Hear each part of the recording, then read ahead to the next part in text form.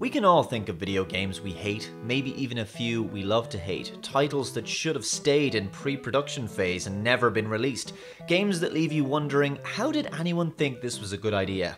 In this video, I'm going to play what has been widely considered to be the worst video game in the history of video games. It is E.T. the Extraterrestrial for the Atari 2600. This is obviously an adaptation of the movie. It was released in 1982 and can be emulated in a web browser from the link below. Before I play it, I should probably talk about the game's objective and its legacy in the game world. You play as the alien character from the film trying to collect pieces of an interplanetary phone in order to call home, although that's not obvious from playing the game. Because the rights to make the game were secured very late in 1982, the developer had only 5.5 weeks to build it. What followed was a monumental commercial and critical failure, and this game is often cited as being a major factor in causing the video game industry crash of 1983. Because of overproduction of game cartridges and returns, Atari had millions of unsold cartridges buried in landfill in New Mexico. These were recently dug up again, and the cartridges are now worth a hell of a lot of money to the right collector. The gameplay was lambasted as bad, impressively bad in fact. The repetitive nature of the game was much bemoaned by critics, calling it monotonous. So let's go ahead and check it out. Okay, let's do this. The worst video game of all time. E.T. the Extraterrestrial. This is the title screen. The music sounds somewhat accurate to the movie. I've been transported to... Is this a green wooded area? And I can move back and forth. Okay. Okay, simple and basic. I can forgive simple and basic. It's 1982. I mean, Frogger, Pac-Man. Okay. I've fallen in a hole. Some sort of pit thing. What is this? Is it an arrow or something? Okay. Okay.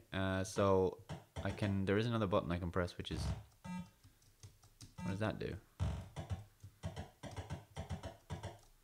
Made my neck lock. Oh, okay. So I can fly now. He could fly in the movie, couldn't he? Okay. Okay. So I'm back in the woods. So just go a different... Oh, okay, stay away from him. Let's go up. And I fall in the hole again, because that made sense. Okay, there's got to be something redeemable about this. Like I said, I may have spoken too soon there, to be fair. Okay. Seriously. Is there another way out? Can I go down? Okay. Let's just try fly out again. Okay. What does he want? What are these shapes? What are these shapes? I've no idea what's happening now. What is happening now? I'll do the thing where I fly out again. Okay. What is this? I don't know what that did. I think these are the pieces I'm supposed to collect for the telephone. Well, oh, I can run. Look, I can run. Oh, that's handy. What are these shapes? Are they all the same? Do they all do the same thing? If I go in there, what is that? What is that? Explain how that works. What am I supposed to do down here? Is this some sort of a bonus stage or something? I don't see any purpose of it. What does he want to do? I feel I need to run away from him. I'm gonna keep running away from him. So avoid the slightly darker green areas. Collect the little bricks. There's numbers mounting up on the bottom. I don't know what they mean. Oh, better run again. Avoid him. What? But I avoided the darker green things. Why am I still falling into the pit then? Okay. What? No. Okay, so we got a guy here. He looks like he's done nothing, and then we got this miner guy with a white coat on. It looks like he's got a miner's helmet. I'm gonna run from you. You're not gonna catch me.